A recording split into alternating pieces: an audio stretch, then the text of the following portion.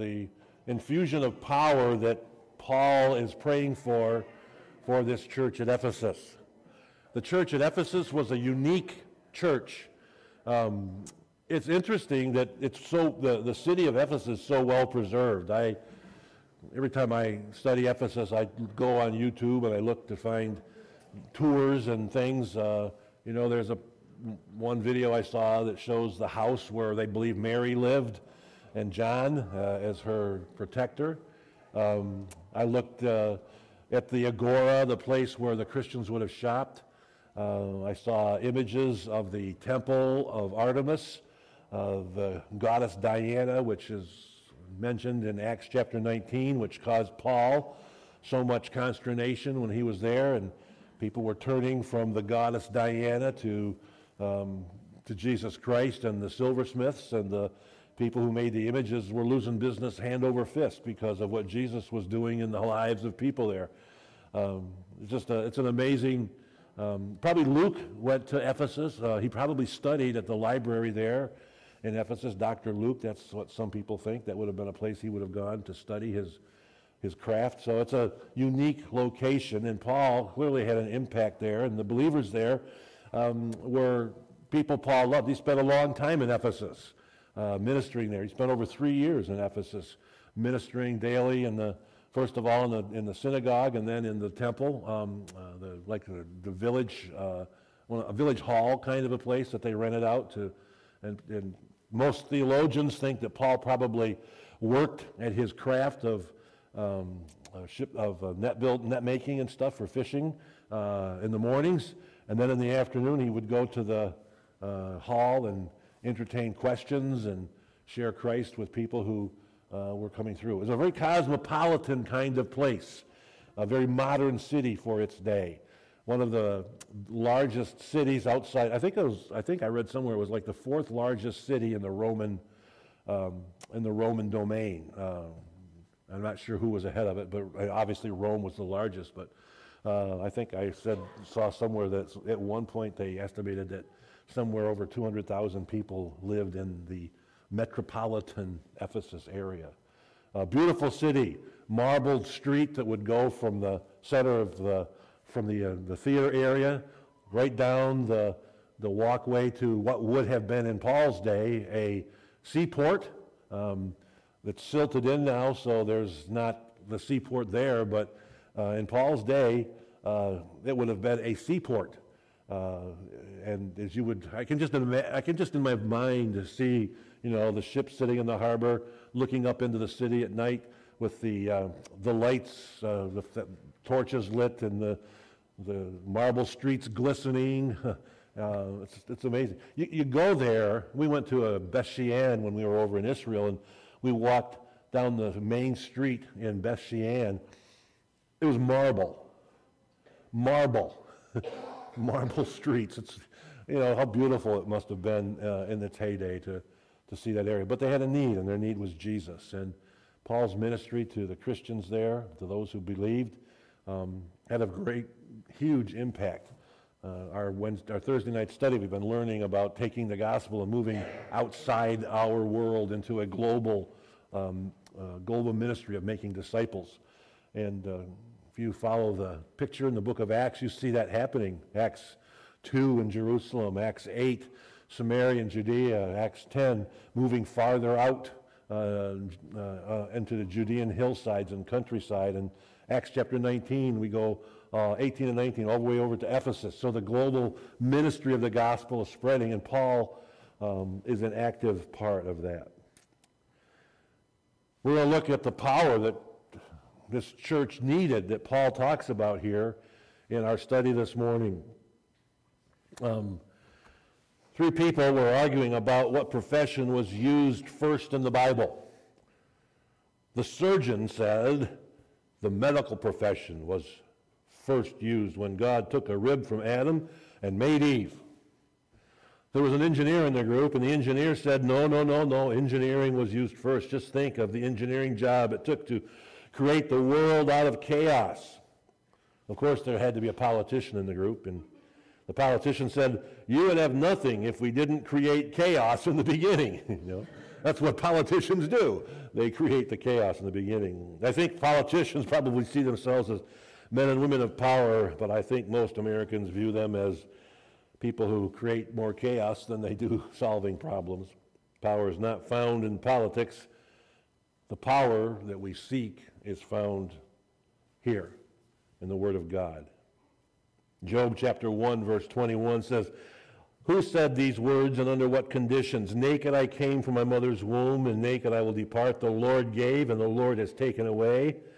May the name of the Lord be praised." That's where the power is. Power comes from God. There's none other than Job of old who said these words after losing everything, after he'd lost everything, including his children. Actually, he lost all of his livestock, which represented all of his wealth, and he lost 10 of his children. And yet he praised the name of the Lord. How could he do that? How could someone suffering at the height of incredible loss find time to look at God and say, "Thank you, God, for who you are"? That's real power in action. Verse 22 of the same chapter in Job. "In all this, Job did not sin by charging God with wrongdoing." How could Job not feel badly toward God after losing his wealth and especially his children? How could Job endure this great loss? There may be a reason for that. It may be found in Job 1:1. It says that in the land of Uz there lived a man whose name was Job. This man was blameless and upright. He feared God and shunned evil. That's how the book of Job starts. It starts by reminding us that Job was a man who found his power, his sense of centering for his life, his North Star, if you will, in the person of God. He feared God. Not only did he fear God, but as a part of that, he shunned evil. And I think probably one of the great questions we should probably pause to ask this morning is, could that be said of me? Do I fear God by having this great sense of respect for him? Do I emphasize that by the way I walk in faith in my life? Is my faith in God as strong as Job's faith? He knew that God was doing what was best, and he was willing to accept whatever God put on him. That's real faith. And sometimes the most difficult prayers to pray are times when people you love are in great moments of distress, and you ask God to reach down and to either spare a life or to extend grace to the situation, and then you are cautious to be reminded that we need to pray in the will of God, and we say, "But above all, I want your will to be done." And those are hard prayers, hard words to say. The fact that he shunned evil, he did not participate in the evil that the world around him did, is a demonstration of his tremendous faith. The peer pressure of the culture was intense, and yet he endured all these losses. His Christian friends came alongside him to encourage him, and their word of encouragement was, "Curse God and die." Well, that's a great, with friends like that, who needs enemies? He had tremendous faith, and with all his losses, he still praised God. The story is told of a Texas famous oil field known as Yates Pool. During the Depression, this field was a sheep ranch owned by a man named Yates. Mr. Yates was not able to make enough money in his ranching operation to pay the principal and interest on the mortgage, so he was in danger of losing his ranch. With little money for clothes or food, his family, like many others, had to live on the generosity of a government subsidy. Day after day, he grazed his sheep. He wondered how he would be able to pay his bills. Then, a seismograph crew from the oil company came into the area and told Mr. Yates that there might be oil on his land. They asked permission to drill a wildcat well, and he signed a lease. At 1,115 feet, they struck a huge oil reserve. The first well came in at 80,000 barrels a day. That's a lot of oil.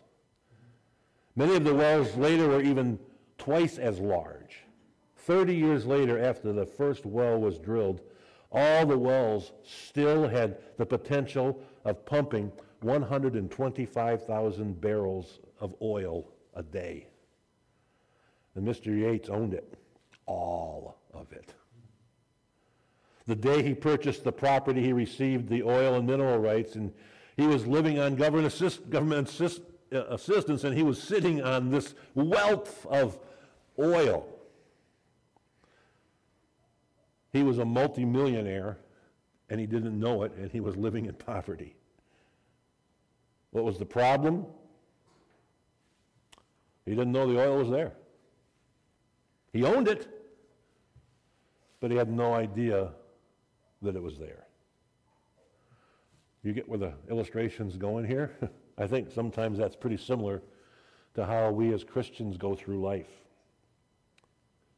We have some really good things available to us in Christ, and Ephesians is about life in Christ, right? Ephesians chapter 1, in Christ. But many times we don't even realize it, and we don't put the things to use in our everyday lives, and one of them is the power to overcome obstacles and difficulties in life. I'm not talking about, that God is our little lucky rabbit's foot that we rub whenever we have a problem. It's good. It's from God, and it's ours if we just avail ourselves of it. So Paul's going to tell us in our chapter, in our study today, how do we receive power in three areas of our lives? The first area being through prayer, the second area being through the Spirit, and the third area being through the love of Christ. Verse 16 tells us, I pray out of this glorious riches he may strengthen you with power through his Spirit and your inner being. His glorious riches, and he may strengthen you with power. Riches is a high point at any scale and having the implication of value. Riches tells us there is value here, that there is an abundance, and the abundance of possessions exceeding the norm of a particular society. We like abundance. We like when we have, when my wife makes shepherd's pie, I like an abundance of potatoes in the mix. When she makes meat pie, I like abundance of drop biscuits that she makes to put on top. Excuse me while I go have a snack, We like abundance. When we go to the bank and there's more money in our account than we thought there was, we like the abundance. That's a good thing. And what Paul is talking to this group of people about is the abundance that they have. The glorious riches, not dollars and cents, but a different kind of riches that are going to strengthen us and provide us with the power that we need through the Spirit of God in the very inner part. Is said to have said, I have so much to do that I spend several hours in prayer before I'm able to do it. Perhaps that's the reason that some of us are not as successful as we would like to be, because we just don't expend enough time.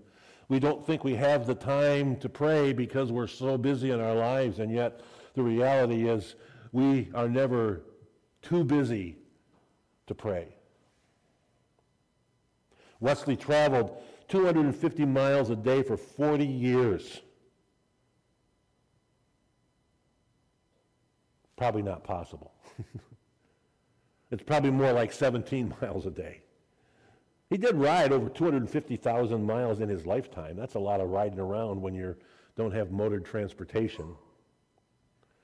He preached 40,000 sermons. He preached 2 or 3 times a day. He produced 400 books. You talk about prolific. He knew 10 languages. Most of us struggle with English. At 83 years of age, He was annoyed that he could not stay awake to write more than 15 hours a day without his eyes hurting. And at 86, he was ashamed he could not preach more than twice a day. He complained in his diary that there was an increasing tendency to lie in bed until the hour of 5:30 in the morning. I think that that's a pretty remarkable tale of a man's life. And I have to say, when I read that, it makes me think of my dad, who is in his mid-90s and still preps a message every day or every week at his computer as God gives him grace, and starts a Bible study in his nursing home so he can have an audience to share Jesus with. Kind of Wesley-ish.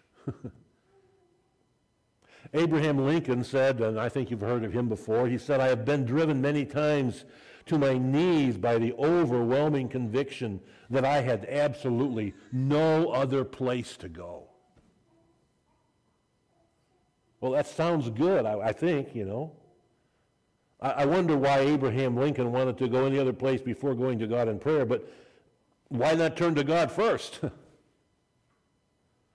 Why don't we turn to God first? It's like what Corrie ten Boom, you probably have heard of her, said about prayer. She said, "Is prayer your steering wheel or your spare tire?" I think we as believers should think about making prayer our steering wheel instead of our spare tire. We should put the Carrie Underwood song, "Jesus Take the Wheel," into our vocabulary as a part of what we really need to do in our lives. Preacher Philip Brooks said this, "Do not pray for easy lives. Pray to be stronger men. Do not pray for tasks equal to your power. Pray for powers equal to your task." Whatever God calls a person to do, it can be done with God's strength. And we must ask Him for that strength. I had a professor in college that used to challenge us as students, well, in seminary actually, they used to challenge us as students, and he would say, when you have a role in ministry, you need to pray for things that are bigger than the things that you can accomplish. Because when God blesses and those things are accomplished, people will know it wasn't you that accomplished them, it was God.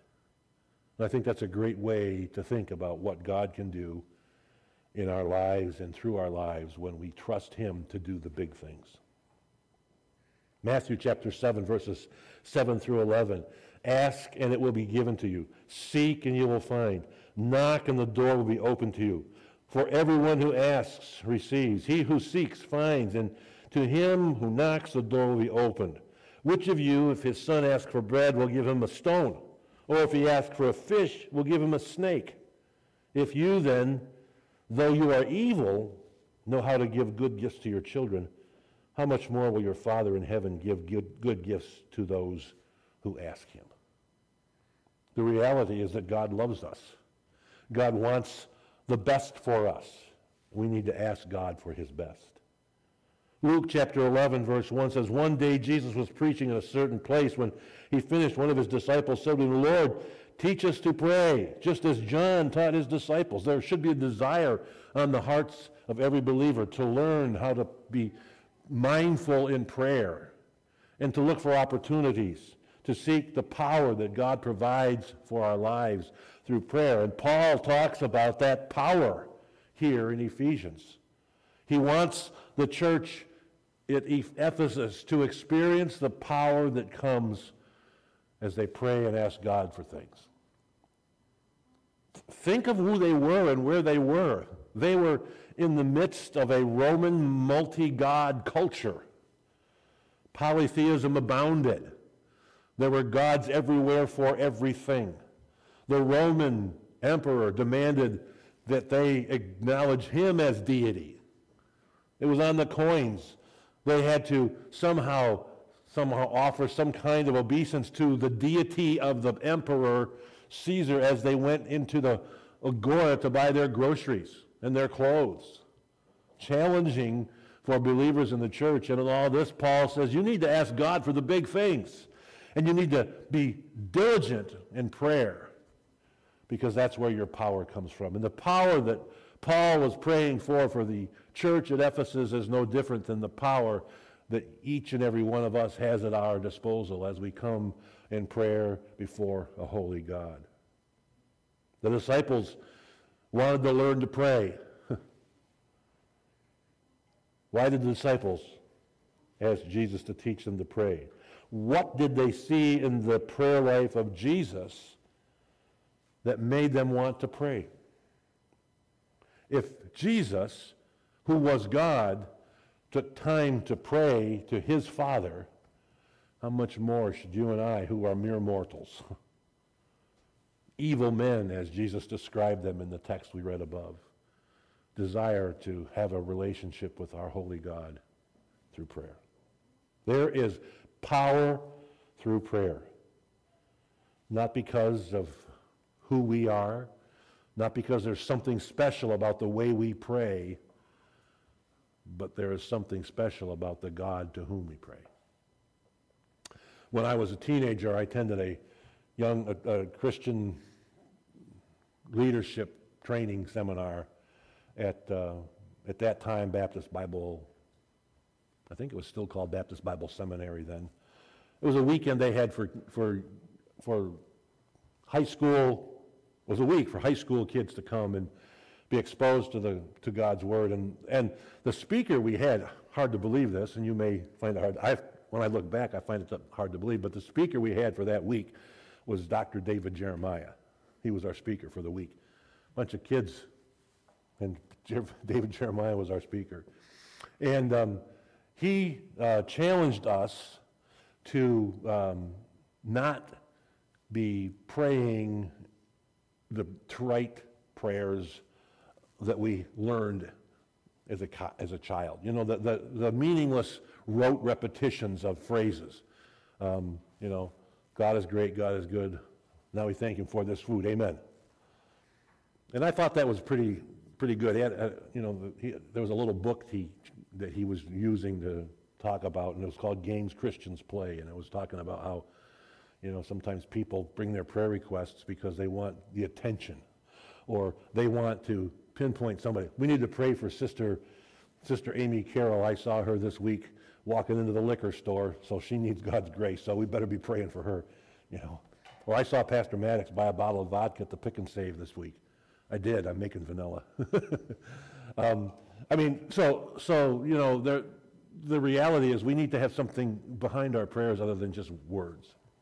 When I was a boy, my dad challenged me one time.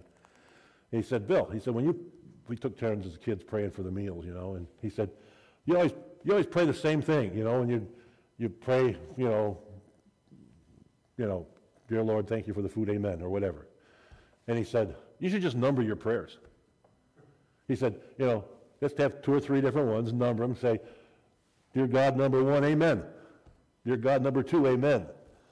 And that challenged me to think, because I think so many times when we pray, we just say words. We don't really think about what we're praying for. And so you can teach your kids, Stephanie and Zach, number 1, prayer, number 2, prayer, number 3, prayer. There is also power through the Spirit.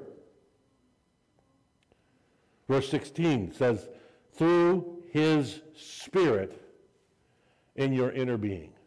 Power through his Spirit.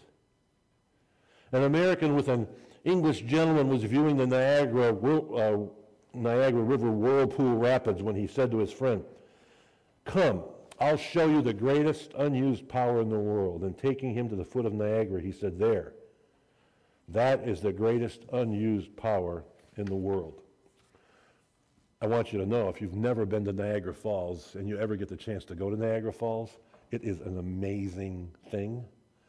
And if you get a chance to go, you should, whatever the cost is, pay to take the little Maid of the Mist boat ride that takes you out by the falls, and you experience the power of the falls. You might have seen the movie Superman, and you might have seen Superman flying over the falls. that ain't nothing compared to being there. It's an amazing sight to see. But as this gentleman was being shown the power of the Niagara Falls, other person said, "Oh, no, my brother, not so," he said. "The greatest unused power in the world is the power of the Holy Spirit of the living God." And I think there's a lot of truth to the story that the Holy Spirit is a great source of power. The definition that we get in Acts chapter 1, verse 8, "And you shall receive power." After that, the Holy Spirit has come upon you. Power, dunamis. That is not power. You know, there is power in the blood. There is power in the Holy Spirit. It's power. You know, it's the idea of incredibly strong power that comes from the Holy Spirit in our lives. I think probably that's one of the greatest needs we have today. Dwight L. Moody is said to have said that we didn't have a monopoly on the Holy Spirit, but the Holy Spirit had a monopoly on him as he sought God's blessing on his ministry. And I think that's our need today. The Holy Spirit needs to have a monopoly on our lives, and when he does, we will experience a greater sense of power for life and for service. The great prayer warrior E.M. Bounds wrote these words: "The church is looking for better methods. God is looking for better men. The Holy Spirit does not flow through methods, but through men. He does not come on machinery, but on men. He does not anoint plans, but he anoints men of prayer." E.M. Bounds. If you've never read anything by E.M. Bounds, he's a great guy to read on the theme of prayer. He will challenge you. He will make you feel somehow inferior in your prayer life, because he was a great prayer warrior. D.L. Moody said, "I firmly believe that the moment our hearts are emptied of pride and selfishness and ambition and everything that is contrary to God's law, the Holy Spirit will fill every corner of our hearts." It's like, let the garbage out and let God's love and the Holy Spirit in. You, as a believer, at the moment of your salvation, receive the Holy Spirit. And honestly, you never have any more of the Holy Spirit in your life than you have at your conversion, but the quality of that relationship you have with the Holy Spirit inside you depends on how much of the Holy Spirit you are willing to allow to take over and be used in your life. We're full of pride and conceit and ambition and the world, and there is little or no room for the Spirit of God in many lives. We must be empty before we can be filled. We must be empty before we can be filled. God opposes the proud, but gives grace to the humble, and also the Holy Spirit. If the Holy Spirit is indeed the third person of the Godhead, and he is, then we need him just as much as we need God in our lives. He is no less important to your spiritual growth than your relationship with God the Father and God the Son. The Holy Spirit is a real person. I think sometimes we as Baptists are afraid to talk about the Holy Spirit or to try to understand what the Holy Spirit is doing in our lives and in our world, or to embrace that, because we're afraid we're going to sound like charismatics. And we don't want to sound like charismatics, so we sort of stifle the Holy Spirit's use in our lives. 1 Thessalonians chapter 5 says, "Don't quench the Spirit." Don't quench the Spirit. Allow the Holy Spirit to do what it chooses to do in our lives.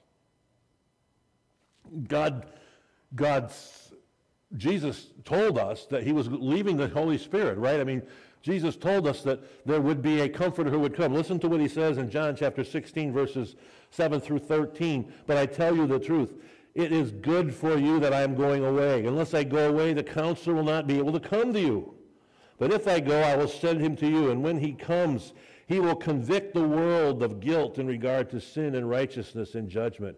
In regard to sin, because men do not believe in me. In regard to righteousness, because I am going to the Father and you can see me no longer. In regard to judgment, because the prince of the world now stands condemned, Satan that is. I have much to say to you, more than you can bear now. But when he, the Spirit of truth, comes, he will guide you into all truth. The Holy Spirit guides us into truth. What a great thing. Acts chapter 1, verse 8. But you'll receive power after that the Holy Spirit comes upon you. Shall be witnesses in Jerusalem and in Judea and Samaria and all the ends of the earth. Verse 16 again, I pray out of his glorious riches that he may strengthen you with power through the Holy Spirit in your inner being. That the very core of who we are will be strengthened by the power of the Holy Spirit.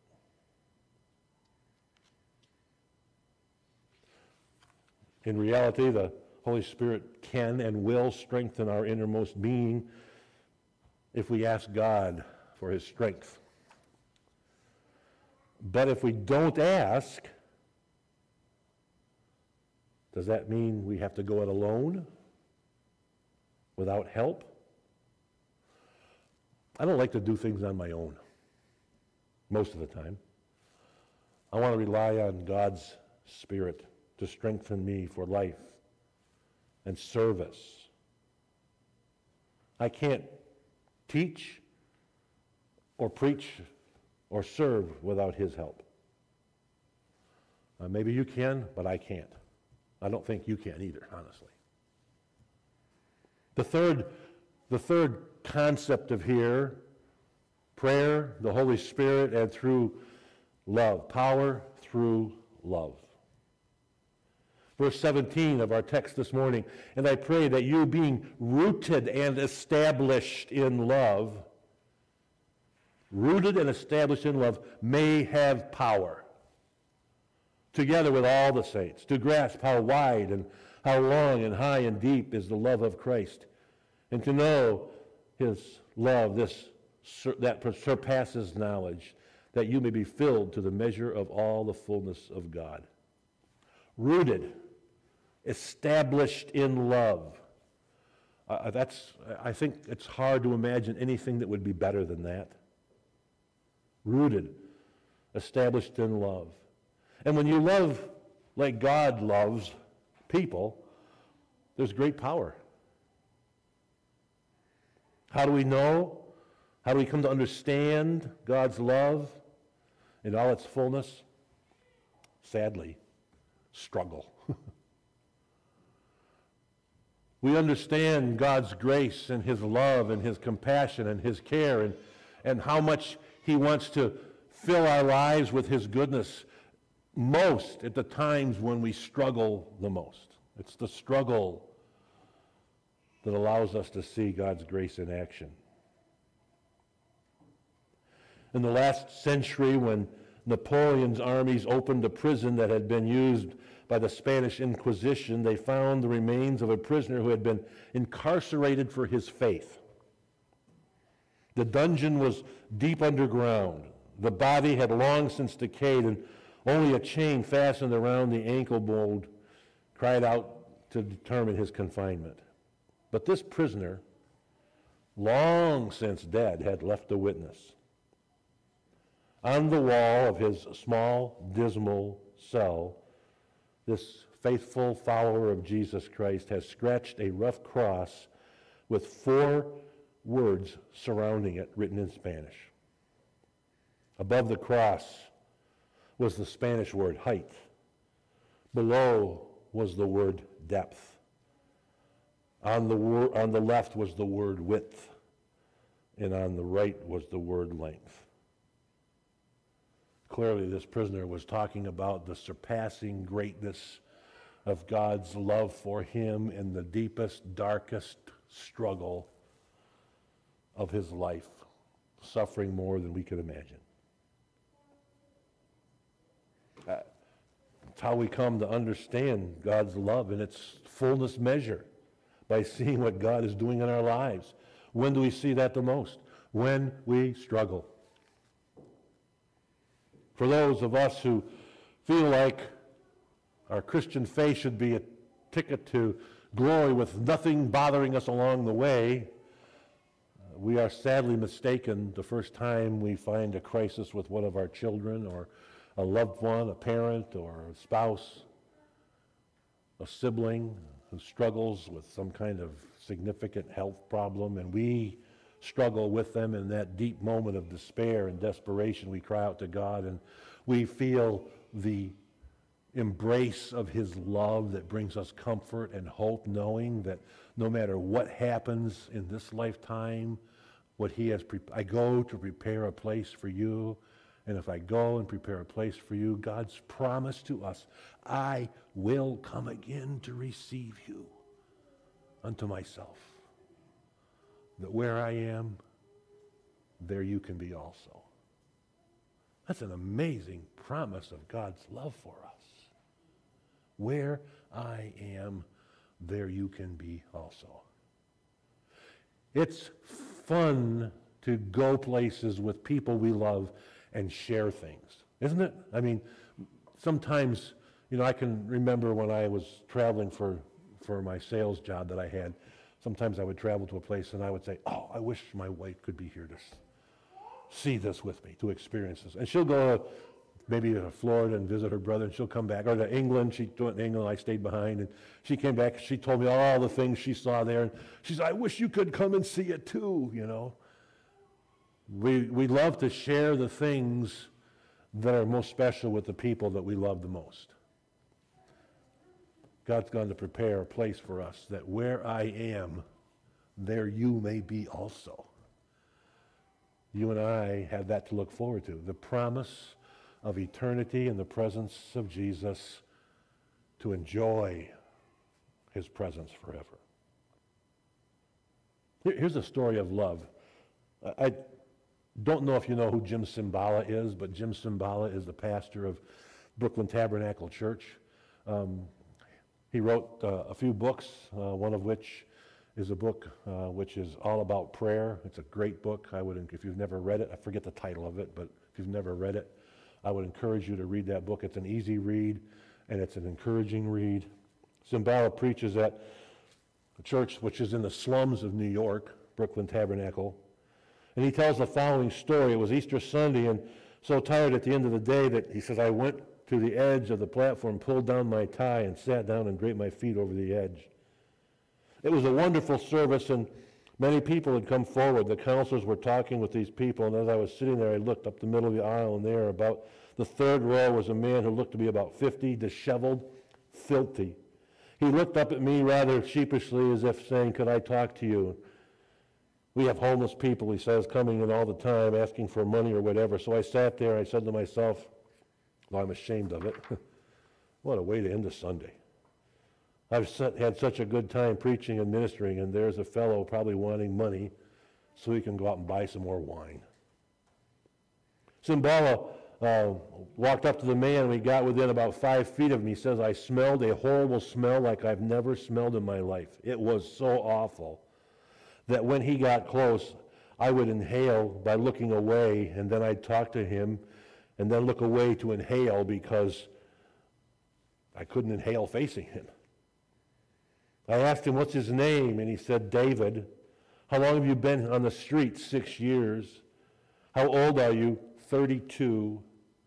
He looked 50, hair matted, front teeth missing. He was a wino, eyes slightly glazed.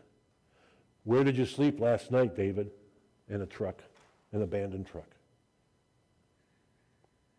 I keep in my back pocket a money clip that holds some credit cards, and I fumbled to pick one out thinking I'll give him some money. I won't even get a volunteer. They're all so busy talking with others. Usually we don't give money to people, but we usually take them out and buy them something to eat. I took the money out. David pushed his fingers in front of me and said, I don't want your money. I want your Jesus. The one you were just talking about. Because I'm not going to make it. I'm going to die on the street. Cymbala says, I started to weep for myself. I was going to give him a couple of dollars. to someone God had sent to me. See how easy it is? I could make the excuse that I was tired. There is no excuse. I was not seeing him the way God sees him. I was not feeling what God feels. But oh, did that change. David just stood there. He didn't know what was happening. I pleaded with God, God, forgive me. Forgive me. Please forgive me. I'm so sorry to represent you this way. I'm so sorry. Here I am with my message and my points, and you send somebody, and I am not ready for it. Something came over me. Suddenly I started to weep deeper, and David began to weep. He fell against my chest as I was sitting there. He fell against my white shirt and tie, and I put my arms around him, and there we wept on each other. The smell of his person became a beautiful aroma. Here is what I thought the Lord made real to me. If you don't love this smell, I can't use you, because this is why I called you where you are. This is what you are about. You are about this smell. Christ changed David's life. He started memorizing portions of Scripture that were incredible. He got him to live a place to live. We hired him in the church to do maintenance, and he got his teeth fixed. He was a handsome man, and when he came out of the hospital, they detoxed him in 6 days. He spent that Thanksgiving at my house. He spent Christmas at my house. When we were exchanging presents, he pulled out a little thing, and he said, "This is for you." And it was a little white hanky. It was the only thing he could afford. A year later, David got up and talked about his conversion to Christ. The minute he took the mic and began to speak, I said, the man is a preacher. This past Easter Sunday, we ordained David. He's an associate minister at our church. And I was so close to saying, here, take this. I'm a busy preacher. We can get so full of ourselves. There is incredibly great power in living a life of love. That's love. That's love. Paul closes this section with a doxological statement. And here it is, powerful words. Now to him who is able to do immeasurably more than all we ask or imagine according to his power that is at work within us. To him be glory in the church and in Christ Jesus throughout all generations, forever and ever. Amen. Amen. Father, we're thankful for the Word of God and the lessons that we can learn from it. So many times we are captivated by our sense of self-worth, our perception of duty to the call that's on our life, and sometimes we just fail to grasp the significance of why we are here. I pray that you would help us to be mindful of the needs of people.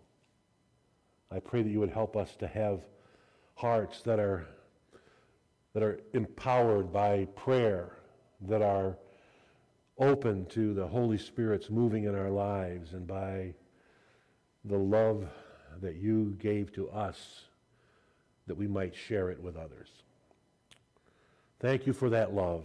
Thank you for the beautiful picture that we share even now as we partake in this communion table of a God who loved us so much that he was willing to do the ultimate thing. Send his only Son, his one and only Son, his perfect, without sin Son, to this earth to take on our sin, to become the punishment for our sin, to love us so much that he was willing to die, to give his life to purchase our redemption. Help us to love with that same kind of love. In Jesus' name we pray. Amen. We have the elements of communion in front of us this morning. We have juice representing the wine that Jesus shared with his disciples at the Last Supper. And we have the bread. The bread represented the body of Christ, and two elements of everyday life in Jerusalem in Jesus' day. Two elements that every person that was a part of that family of believers would have experienced every day of their lives. Interesting how Jesus takes common everyday things and uses them to tell a broader story. And as Jesus was with his disciples in the upper room, he said to them not really understanding or knowing what was about to take place, he said, this bread, as they broke the bread together, he said, this bread which you're breaking with me now, essentially, represents my body, which is going to be broken for you. You don't get it now, in parentheses we're saying, this is not inspired text.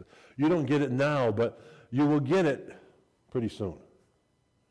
When you look back on this moment, you will understand what it is that I'm saying. My body, broken for you. I often wonder what they thought when they heard that. He works hard? He walked a lot of miles today? He's tired? No. They had no clue as to what brokenness was going to look like. Jesus said to them, this bread represents my body, which is broken for you. I want you to do this and eat this. And when you eat this, I want this to be a thing that reminds you, when you come together in this place or any other place with your fellow believers and you share in this meal, I want you to remember that it represents me. It's your way of acknowledging that as you are in Christ, I am in you and I am with you. As we share this together, we cannot see him physically, but Jesus is in this room with us. He is everywhere equally present at once. So as we do this, we share with him this implementation of the gospel story and remember with gratitude what he has done for us. The first element that they used was bread. I say this almost every time. I probably should say it every time. Sometimes I forget. This does not save you. There's nothing unique about the bread or the juice. Welch's grape juice, Joe's bread. Nothing special. What's special is the understanding that as we partake of this, we acknowledge this great sacrifice which was given on our behalf. It's our way to celebrate and memorialize what Jesus has done for us. So as we share this, I would ask you to retain your portion until we can all partake together. And as we do that, I'd ask you to be mindful of who Jesus is, what he's done for you, and the price that was paid for your eternal salvation. Father, we thank you for the representation of this bread. I'm thankful that we as individuals do not have to suffer the penalty for our sin, because there's no way that we could somehow be meritorious enough that we could somehow forgive ourselves by doing all the good things in the world. We would still be sinful creatures. And the only thing that makes us acceptable in your sight is the work of Jesus, which covers us with his blood so that you no longer see us as sinners, but as righteous individuals justified before you through the blood of Christ, through the body of Christ, through the work of Jesus on the cross. And so we thank you for that today. And I pray that as we partake of this bread, we'll be mindful of your body, which was bloodied and broken on our behalf. We pray this in Jesus' name. Amen. Again, please retain your portion until we can all partake together.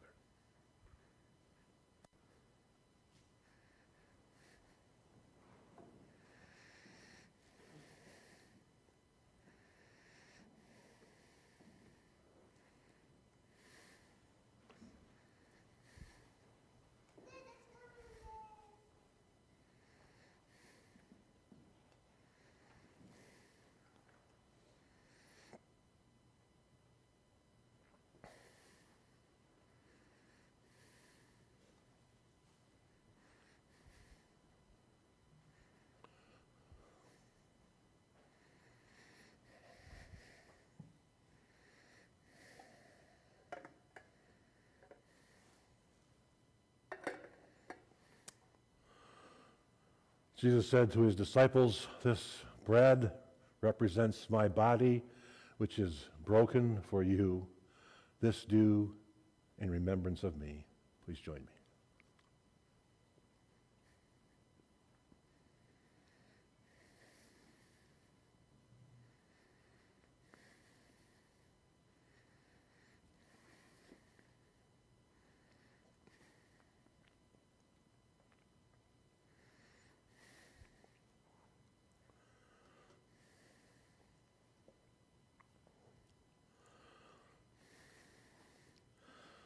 I remember as a young teenager sitting through communion service after communion service at our little church in Marathon, New York, not really being connected to what was taking place in front of me. I mean, my teenage friends and I would sit in the back and we would have a Baptist wager on who my dad was going to call on to pray for the cup and who he was going to call on to pray for the bread, you know. Pretty sacrilegious when you stop to think of it, for a preacher's kid especially. I've grown up a little since then, and I realize there's a whole lot more to it than just eating a piece of bread and drinking a cup of juice. And this juice represents the blood of Jesus, the most precious element on the planet. Where there is no blood, there is no life. And where there is no life, there is hopelessness and despair and darkness. Jesus came into our world to bring light and to bring life to all who would believe. The life of the flesh is in the blood, and yet without the shedding of blood, there is no remission for sin. Jesus' sacrifice was necessary, and it purchased our redemption. It's not important for us to actually have a piece of the cross or a drop of the blood of Jesus somehow preserved for all eternity in a vial somewhere, or some shroud someplace in a museum which shows us the visage of a beaten man who we think may be Jesus. What matters is that we understand what took place. And we have this opportunity to, via a memorial service, remember what Christ has done for us. Father, as we share this cup this morning, I pray that you would help us to somehow, in some small way at least, comprehend the depth of the sacrifice which was made possible by what you have done for us. Thank you for the blood of Jesus, which cleanses us from our sin, which makes reconciliation with a holy God possible, which opens the gates of eternity with Jesus in the heavenlies for us. As we partake together, help us to be mindful that we share this with you in this moment, and we remember what you have done for us. In Jesus' name we pray. Amen. Again, I ask you please retain your portion so that we can all share together.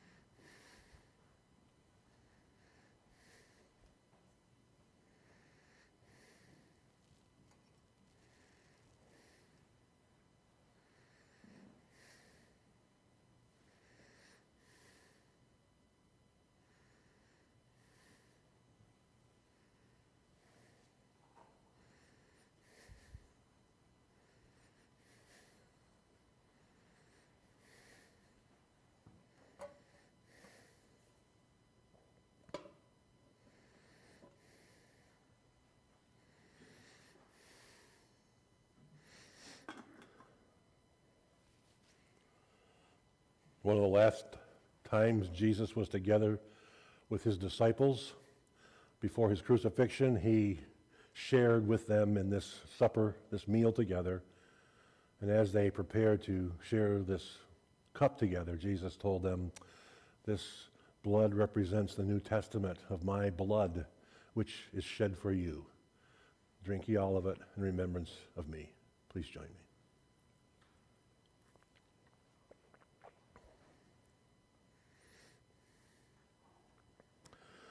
Please stand with me as we'll sing, and then you can be dismissed to share some time in the fellowship in the foyer before our annual meeting. We're going to sing "Oh, the Blood of Jesus" again. It's a great song.